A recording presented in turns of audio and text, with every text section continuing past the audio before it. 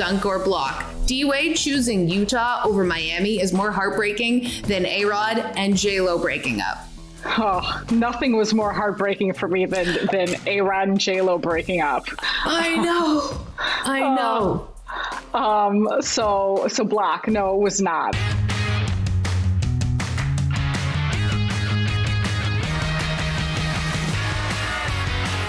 Hey guys, welcome on into Drinks with Binks. I'm Julie Stewart-Binks. On this show, I love having a beverage and sitting down with some of the most badass women in sports that are dancing on the glass ceiling. And today's guest is the epitome of that. She was hired as the first full-time female as an NBA analyst. She works with the Brooklyn Nets, also is a host for FS1, CBS Sports, Yes Network. I'm very excited to be able to welcome in a woman I haven't seen for a while, but I certainly watch all the time on TV. I am toasting to Sarah Kustok. Thank you so much for joining us here today. We've got a little tea, and how are you doing? Julie, amazing. Now that I get to see you again, it couldn't be better. It has been a while. The last time Sarah and I saw one another was we were playing soccer with NYCFC's training facility that had been opened up, which was we were just saying a great installation for like media to come and cover something, which would normally be very boring, the opening of a training ground, but they gave us private, lessons from Patrick Vieira, Arsenal legend. So it was lessons. We had a whole kit. Cool. We had cleats. We were the real deal. We looked the part. I don't know if we played the part, but we looked the part at least. We definitely looked the part. I think that we probably look the part better doing what we do now, which is sports broadcasting. And for you, of course, you've been doing a great job with the Brooklyn Nets, and we have so much to talk about with them. They are a very fascinating team, and let's just get to the very big breaking news that we are shooting this on a Monday. But of course, this is airing on a Wednesday. Kevin Durant going out of the game yesterday, injured. What's going on with him? What's the status? I wish we knew or had more information to tell. Now, he had missed 23 games, 24 of 25 games before coming back, and that was just his fourth game back from a hamstring injury. Now, he got kneed in his thigh. And so they're saying it's day to day. They have been overly cautious, as you can imagine, with trying to make sure that everyone is healthy as they gear towards the postseason. It's still taking some time to get everyone on the floor together. But it's a wait and see situation. I know they'll be doing more imaging today, the next few days, and kind of get a feel. But hopefully it's something where they are being more overly cautious in keeping him out. Right. As you mentioned, it has been difficult to get sort of all the guys on the court at the same time. We're talking also about Kyrie Irving and James Harden. The three of them, including Katie, have only played 7 games together. On a scale of 1 to 5, let's just say 1 being lowest, 5 being the highest. What's sort of the panic level or the concern level? Let's just say concern. You know what? I don't even think there's much, I'm not sure concern is the right word. I just think it's not ideal in any circumstance, as you know, with any team and players, you'd want to be together on the floor as much as possible, especially when it's a new group. But I think that they have enough trust in their past playing together, whether it was Team USA, whether it was Phil in the early part of the season between Kevin and Kyrie. Kyrie and James have spent a lot of time on the floor together. And above all else, they're very talented, obviously some of the most prolific scorers that we have seen in the game, but they have such a high basketball IQ. And collectively, I think the instincts of these guys, how they've all been able to play together, is something that I don't think there is a high level of concern, because the area that players have been able to flourish has been a lot of the complementary guys and some of the people that are going to play important key pieces around Kevin, Kyrie, and James. And for those reasons, I think the opportunity and experience those guys have had throughout the course of the season will hopefully pay dividends. Right. And you mentioned some of those players, and some of them are like Blake Griffin and DeAndre Jordan. And we don't even talk about them. We talk about those other 3 guys. They are from afar. The Nets are like this enigma of a team. Like, it's such an interesting, like, Real Housewives of Brooklyn, I guess. I guess it would be my analogy maybe of what's going on. But you're there, you're around the team. What's an analogy, movie, TV show you would give this group of guys that you've been able to cover this year? That's an excellent question, especially since I'm not a big movie or TV buff, shockingly, being in this business. I always think of so many of the guys are big on the Avengers movies. Like, I always think of the Avengers, of all of these different superheroes coming together. And I need to dive into the plot of that movie. But I do. I think it's different players with some extraordinary talents and all trying to fit together and come together for one common goal. And so that's more of the way I view it, because the one thing that stood out, Julie, they really love each other and care about each other and play for each other. And I think that's something that's the unknown before you come into a season with a lot of different personalities and people, not just gelling in the chemistry on the floor, but it's off the floor. And I think that's been, to me, one of the most special things to watch is just the type of camaraderie and chemistry they have off the floor, which has been really cool to see. And speaking of that chemistry, other news that we were going to start with before Katie's injury was the fact that LaMarcus Aldridge has recently retired, 7-time All-Star, and it, because of an irregular heartbeat, which is really good that he's taking care of his body and knows, when to call it quits at this point. What was sort of the pulse around, and sorry, no pun intended, but around the team when the news came out? I think in many regards, it was shocking, surprising, but really supportive for LaMarcus himself. And he's had a 7-time All-Star, 5-time All-NBA. I think he's had a Hall of Fame career. And the team was really excited about, at this point of his career, the skill set and where he's at, what he could bring to this group and how he could hopefully ultimately help them to contend for a title. And so I think more than anything, it was just such a heartfelt support and appreciation for him for putting his health first. Because I know it was an easy decision, and that's challenging to think about. Career and a lifetime that you've poured into the game of basketball, to think about at this point, stepping away, especially how much he had been embraced and was excited about joining this team.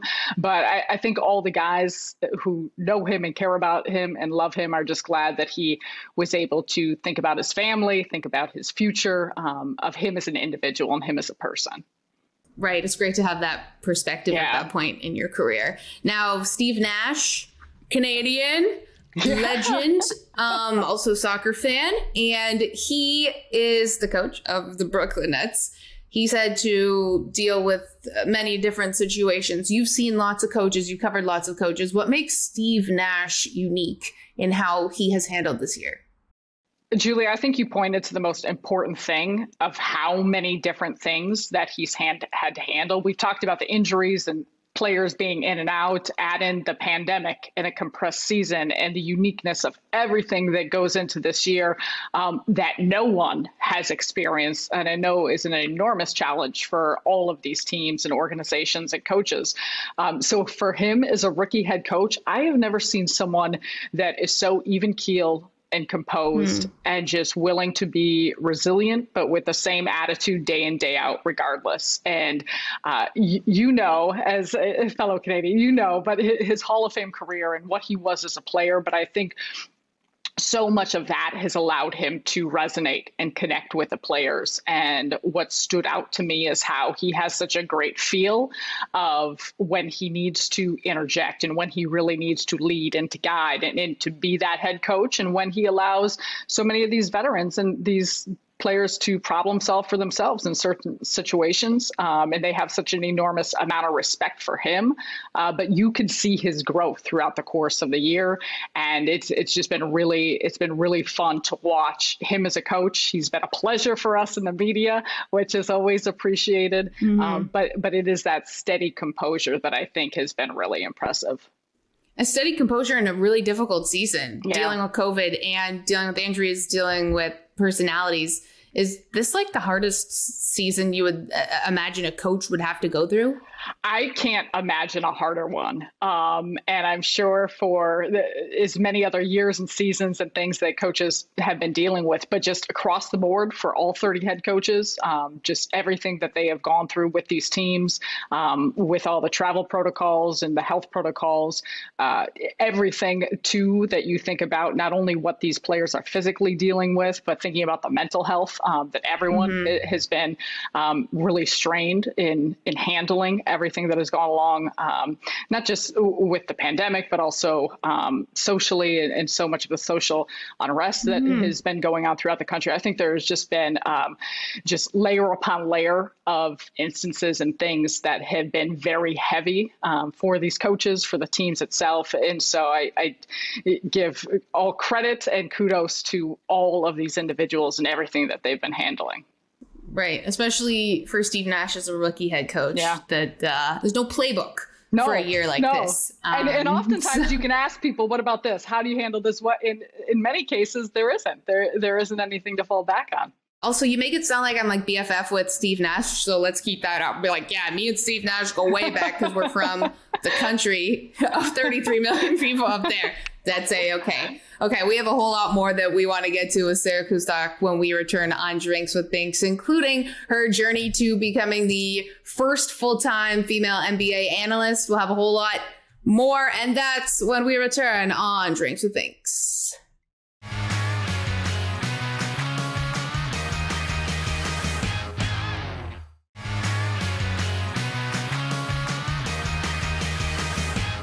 Hey guys, welcome back to Drinks with Binks. I'm JSB, and today I'm toasting with my tea.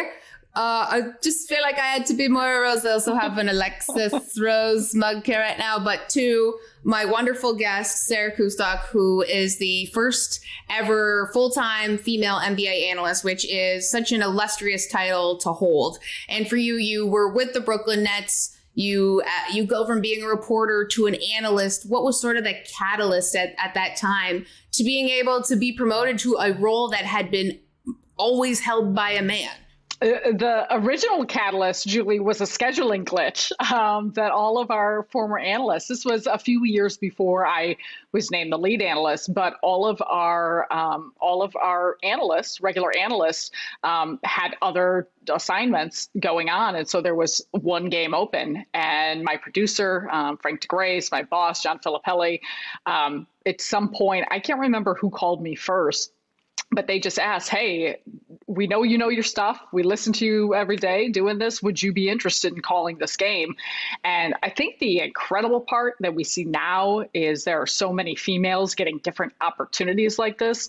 But I'll never forget at the time. I mean, I was just filling in for one game, and we had interviews on NBA TV and write-ups, and it was such a groundbreaking thing to be an analyst on the Nets game. And then fast forward, I was able to do a few more games. Then the next year, it went pretty well. So they said, okay, we're going to put you on a few more games. We did a couple 3-man booth games, and then it kind of grew the next few years. And then they had decided to promote me to this position. And it was a dream come true. I mean, it really, it's one of those things as, I'm sure you can imagine, just when you think about the things that you get to do in your career that match not only things you love and you're passionate about, but it fits the bill of where it challenges you and allows you to grow. It really was a tremendous honor and also a responsibility. I have said this often, to make sure you do a competent enough job that others are getting those opportunities after you. And so I'm just really thankful to be in this position. And there's not a day that goes by that I don't think, wow, this is really cool and something that I never would have imagined. I can't imagine how surreal that moment would have been like, because having not seen anyone in that role before, getting handed the baton to take it on in that moment. And then, as you mentioned, all the write-ups and the pressure, as you said, you wanted to perform for an entire gender and be able to carry that on your shoulders. That's a lot of pressure. How do you think that things have changed from when you first started to now doing games in terms of how people respond to having a female in the booth covering NBA? I think that it's been tremendous to see just how much I feel like things have changed throughout the course of just the last 2-3 years. There's still a long way to go and a lot of ground to cover, but not just in broadcasting. I mean, obviously, you see what Doris Burke does. You could look at the coaching staffs. You could look at front offices, across the board. Candace Parker with TNT. The list goes on. I mean, I can go to all the different networks. And now it is a regularity to just see. Before, it was not even a regularity to see a woman talking about a man's sport. That was it was very much of a novelty to see that, or say, oh, well, what did she do and why is she now? I think it's something that we all are very accustomed to seeing, and it's continuing to grow. And I think just that respect level, what I hope and what I'd like to think is that these next generations coming up, because I often see that even in the players, like the respect of the players, respect of coaches, I think it's less about those within the game. And sometimes it's those outside of the game that it takes a second for them to catch up and realize that it should not matter on gender. It's more based on knowledge and about preparation and insight and experience. But I think we've seen, it's been really exciting for me because I think we have seen a definite shift in the volume of women doing different roles that before I think were relegated more just to men. And I hope it continues to grow even more. Mm-hmm. And it really does help having an advocate that puts you in that position and gives you that opportunity. As you mentioned, your boss is there. So then when younger women ask you, I'm sure you get messaged all the time, I want to be an NBA analyst. Like what is the number one piece of advice you would give someone? I always start with, I think it starts with preparation. It starts with a love. For me, I think you have to have a love for the game, because for, let's say, an NBA analyst specifically, or a basketball analyst, for me, so much comes, I had played, so a lot of my background, a lot of my knowledge in some ways I played, I coached them from those experiences. But then after that, it's watching film and watching the game and wanting to continue to learn as you watch things and sit in practices and talk to coaches, talk to players. But I think so much of it does come down to the preparation. And in this business and in anything with television, it's having a thick skin. And I think your preparation then gives you the confidence to know there are going to be critiques. There's going to be criticism. There are going to be people that, don't like your opinion or thoughts just based on the fact that you're a woman. And then in other ways, it's a very subjective business. So I think it's just the idea that you need to be comfortable with the fact that not everyone is going to love you. Not everyone's going to agree with you. But if you put in the work, you put in the preparation, hopefully at the end of the day, what's most important is that you feel confident about who you are, the job you're doing, and the work that you've put in. And speaking of preparation, we saw Jamie Erdahl this year with CBS Sports when the mics went out with her analyst and play-by-play, and she just swooped in and was able to do it. And it is sort of that moment of like, I've been doing this. I'm working hard every week. I can do that next step and that next role. And then in the same point, I love what you said about like, you have to love it, because if you don't love it, you're going to hate it. People always ask me, they're like, oh, what, do you like doing what you're doing? It's like, yes, like you have to love it or this would suck, right? Yes. Like this would just be like working anywhere, if you didn't like it. And people can tell that. Like, I always think that with viewers, it resonates if you are enjoying your job, if you are being genuine, if you are authentically who you are and you're loving and passionate about what it is you're doing. Like, people feed off that. And that's what they want to see. If I'm watching someone, I want them to be excited about what they're doing or what they're talking about. And there's a lot of sacrifices that go along with it. And so if you don't love it, it would make it that much tougher. Right. And then those sacrifices seem a whole lot more than they would be if you were obsessed with it. All right. We have a whole lot more we want to get to with Sarah Kustok, including some incredible NBA storylines and whether she wants to dunk or block them. What does that mean? I don't know. She doesn't know. We will all find out coming up after this break on Drinks with Binks.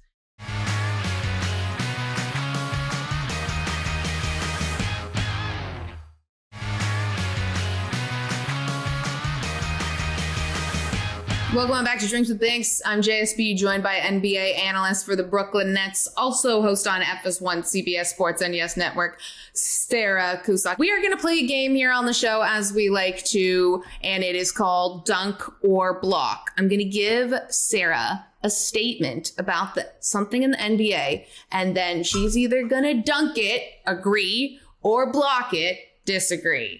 Let's get it going. Okay, LeBron James and AD are nearing return. Dunk or block? The healthy Lakers are still the title favorites.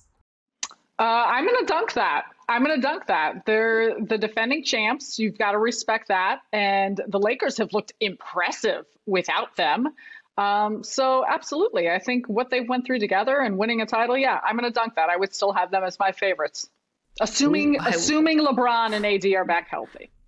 Yes, very big what if. Okay, dunk or block. Jazz have the NBA's best record. The Jazz team is better than the Malone-Stockton version. Oh, this Dunk is or block. hard. I'm going to have to block that because I have so much reverence for the Malone-Stockton version. I know they have the best record of the regular season thus far. And maybe that's just because that was my childhood growing up, although I grew up in Chicago. So I felt good about my Chicago Bulls and MJ and Scotty and the likes. But no, I would not put them ahead of, I would block that they are better than the Jazz version. With Malone. I think that's Stockton. Probably the objectively correct answer to dunk or block because they haven't made a finals yet, so we'll have to see. Okay, sure. Final one here. Speaking of the Jazz, Dwayne Wade reportedly became a part owner of the Jazz last week after previously negotiating with Miami. Dunk or block? D-Wade choosing Utah over Miami is more heartbreaking than A-Rod and J-Lo breaking up. Oh, nothing was more heartbreaking for me than A-Rod and J-Lo breaking up. I know.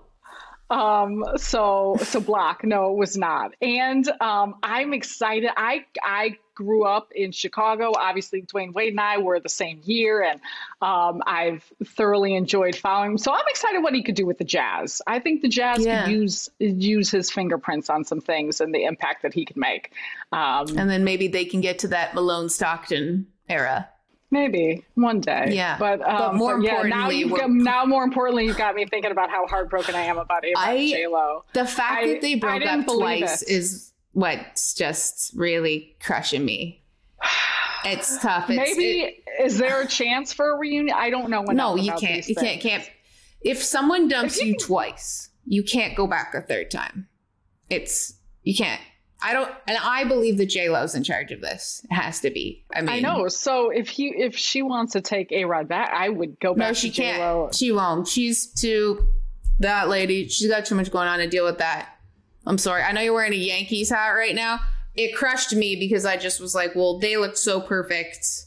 But then again, I don't know. I don't know them like I know Steve Nash. So it's tough. Like, you're not besties. You're not besties with them. We're not besties yet, but we're getting. Well, I'm sure we'll get there. It's inevitable. This has been an amazing episode of Dunk or Block here with Sarah Kustok, and we have a whole lot more to come after this break. So don't go anywhere.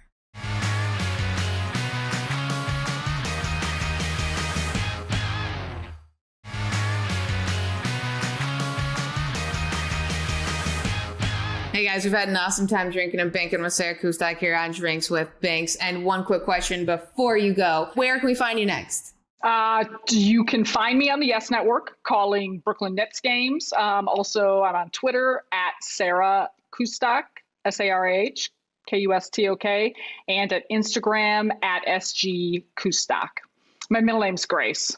Thank you so much for joining us here today. Keep on kicking some ass and inspiring women all around the world in the sports world and beyond. Guys, you know where to find us. We are on every social channel, but most importantly on YouTube at Fubo Sports. Check out all of our episodes and you can rewatch this one there. We will see you guys next week. Until next time, bottoms up, bitches.